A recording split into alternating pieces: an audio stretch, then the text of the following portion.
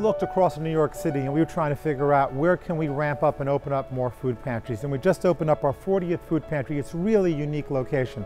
It's an HES, which is a traditionally Jewish community center. The people who were there at HES, they were not only from the Jewish community, they were people from across the spectrum of cultures that we have here in the district. They all came up because they understood that they were coming to a pantry that's inclusive. One thing that makes us unique here at Met Council is that because we have the largest free kosher distribution program in the world, is that when a crisis hits, we can act immediately in a way that nobody else can act. We had an incredible tragedy in Jersey City. Everyone knows about the terror attack, how 2 Jews were murdered in a supermarket. What people didn't realize was that that was the only kosher supermarket in town, and there were over 100 families who were relying on it. I got a call from the mayor of Jersey City saying, hey, can you help? Shabbat is coming up. These people won't have food for Shabbat because their supermarket was decimated.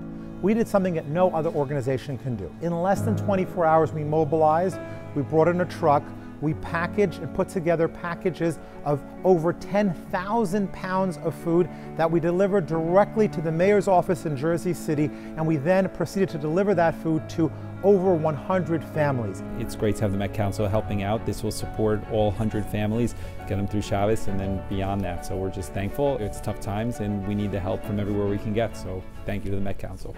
If you think it's difficult convincing people that there are poor Jews in New York, try convincing people there are poor Jews in Manhattan. People don't realize there are literally thousands of poor Jews who are living in Manhattan, hundreds, quite frankly, who live in our own Met Council housing across the Upper East Side of Manhattan. So we realize that it's fantastic to have our warehouse in Brooklyn, but we need a hub in the heart of Manhattan, and that's why we opened up the hub at 171 Lex, which is a place where we can bring people from throughout the community who can come in and who can help distribute food to the neediest New Yorkers who live right in the heart of Manhattan. Today we're at 171 Lexington, a Met Council owned and operated affordable housing development. It's also where we have our newest edition of our Volunteer and Fulfillment Center.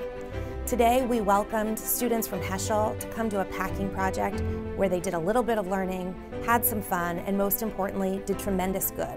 Not just for people who will benefit from our emergency food programs, but as importantly, for our residents of this very building. Passover is coming up in just a few weeks. I want you to think about the idea that there are people who are going to sit down and they will not have grape juice on their table to celebrate Passover. That's why right behind us, you'll see we have pallets and pallets of grape juice. For tens of thousands of Jews in our community, the question is, what will we eat for Passover? Your contribution, your support means that people will have the grape juice and the matzah ball soup and the chicken and the fish to have a real dignified Passover meal. As a community, we need to have a place where when people lose their jobs or lose their homes or lose their spouses, that they can come to and they know they can get help. That's what Met Council is about. Met Council is that safety net that provides the help for the unthinkable tragedies or challenges or difficulties that people go through in their lives. We could not do that without your support.